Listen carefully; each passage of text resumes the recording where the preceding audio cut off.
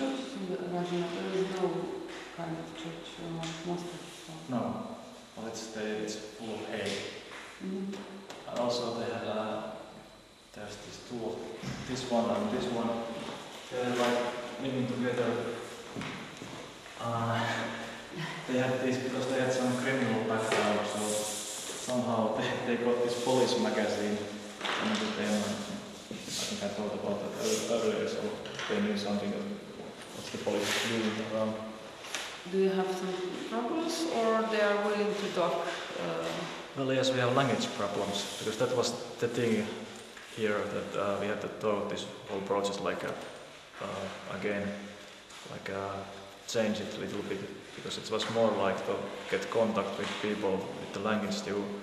Something you know about it, but you don't know it completely, like Finnish and Estonia are quite close, but not exactly. So we can just pick like words from there and understand something, but not all.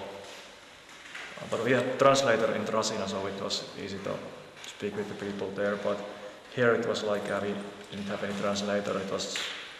We just had 3 questions in Estonian and tried to approach people, and it was actually quite how do you say, teaching. You could see yourself more, that you had to be overcome your shyness, Finnish shyness. So it was a really quite difficult thing to do. And did you explain them what you're doing, or? Well, we were just saying it, that we are artists from Finland, because they knew something that there's artists visiting the place. And we were saying that if we can just ask from your memories from this village, like we are gathering them, and most of the people were quite friendly and talking with us, but because they didn't speak any Finnish and we didn't speak Estonian, they only were speaking out very little. And it was when we run out of the 3 questions, it's quite hard to proceed after that. So it's the situation is like both of the sides are just like this and trying to get something, and then bye bye. But everybody has been really polite. Mm-hmm.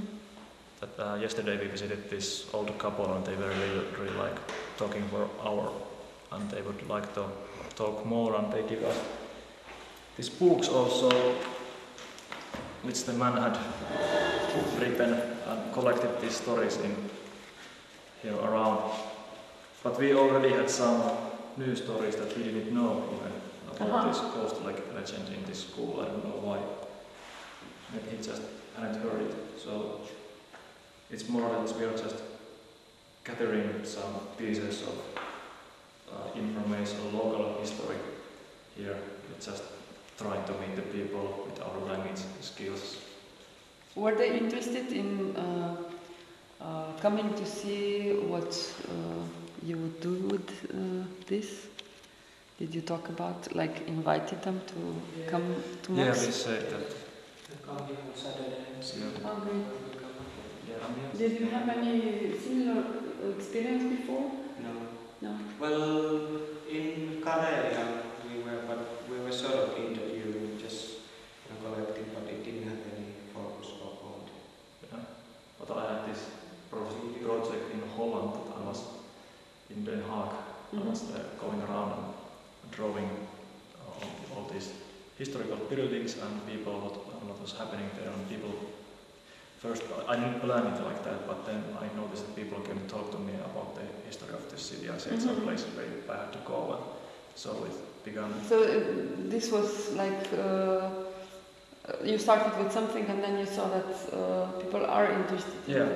But it was easier because everybody spoke English there. It was quite easy to make some kind of contact. But this is the language barrier is here, also the new thing. So, but I think it's like it's also it's a different project from that, of course. Yeah, but somehow you feel like it started for you this contacts with people or interest for doing something like this where you include people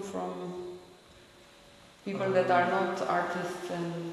Yes, and it's like And more of the interest is that it's the small community of the village, because probably everyone knows, because there's something like how many 500 people here, something like that. Everybody knows something about everyone, I guess. So they have some kind of if something happened to someone, then maybe it's the rumors are going around quite fast. That's like that interested me, like some kind of collective memory.